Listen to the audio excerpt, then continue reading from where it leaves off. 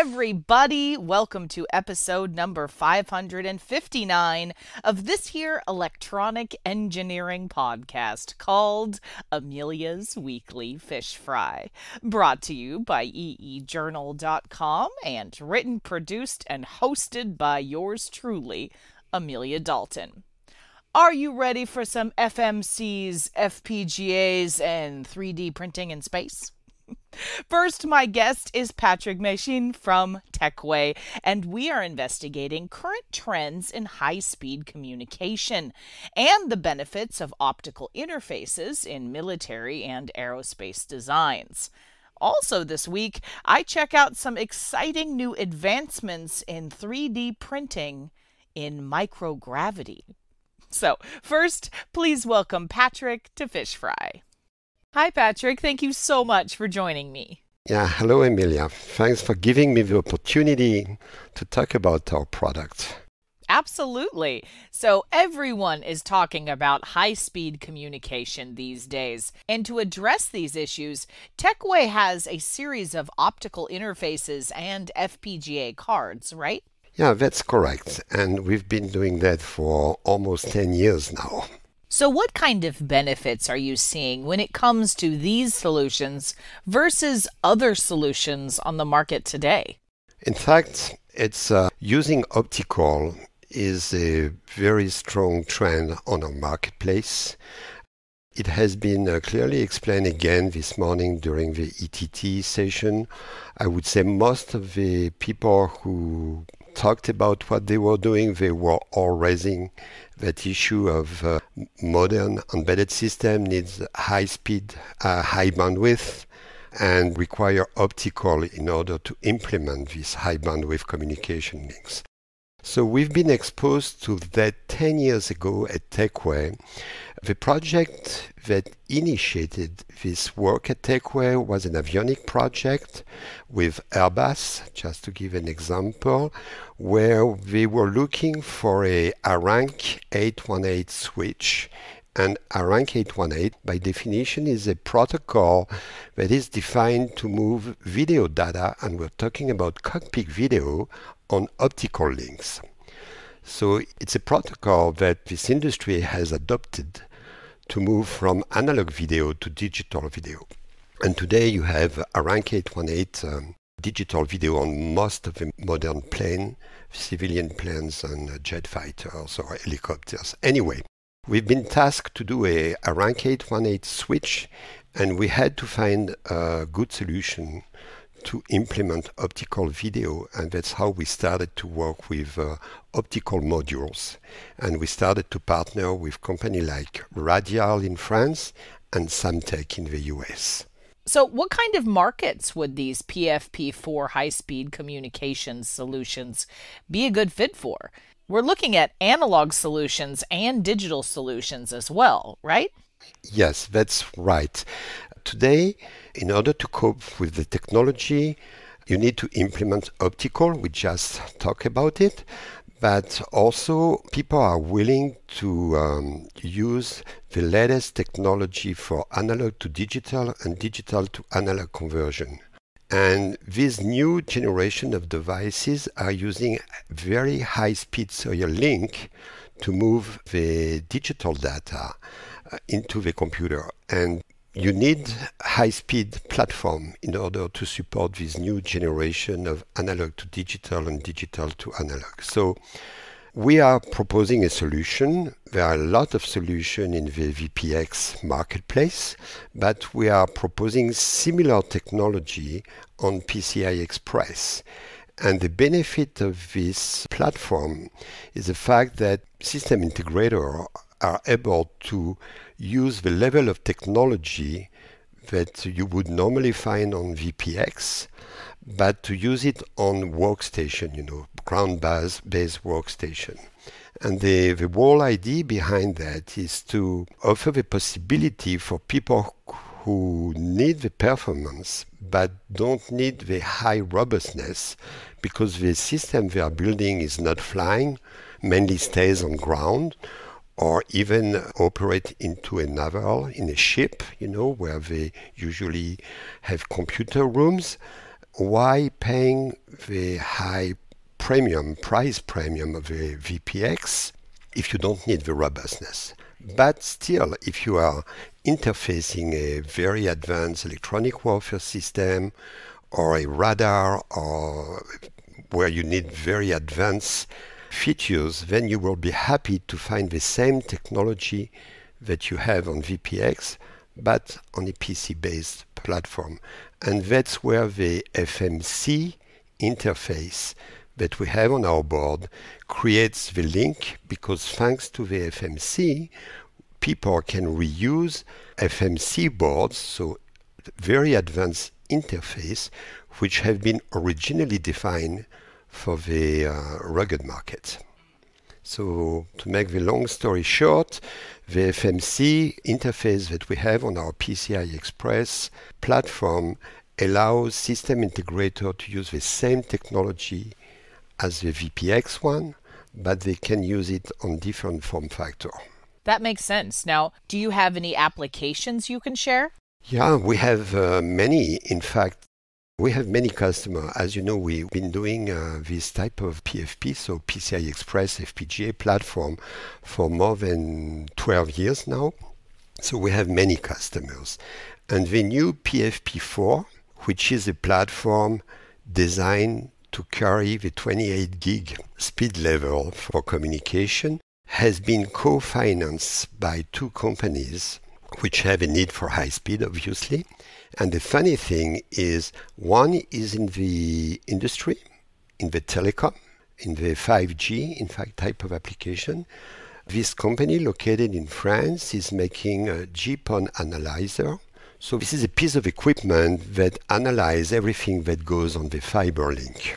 Okay, and because we are in the telecom, we have a specific telecom-related protocol called GPON, and they needed to create a GPON analyzer. And because in the 5G marketplace, the speed is also going up, so they needed to have 25 gig capabilities, and the only option they had was to go through our platforms. So that's one case, telecom-related.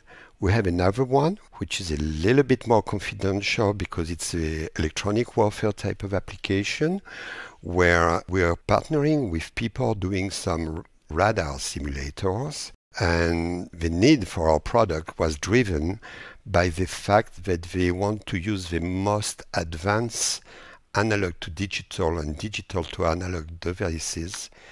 And they were looking for a FPGA platform could carry many links at 25 gig each. So you see again the same platform, thanks to the FMC, in one case is used for a electronic warfare application with very advanced analog to digital features, and in another one, by putting a different optical interface, it's used by a company acting in the telecom industry. So these are two examples which shows the benefit of having a high-tech 28 gig platform based on PCI Express. All right, Patrick, it is time for your off-the-cuff question. So, if you could have one meal right now, it doesn't matter if it's on the other side of the world, you need a passport to get there, or the restaurant is closed, what would you have? What a question. Emilia, how you do to create such question? No, what I would prefer, I don't know. I like fish. We don't have the opportunity to eat fish a lot, so fish is good.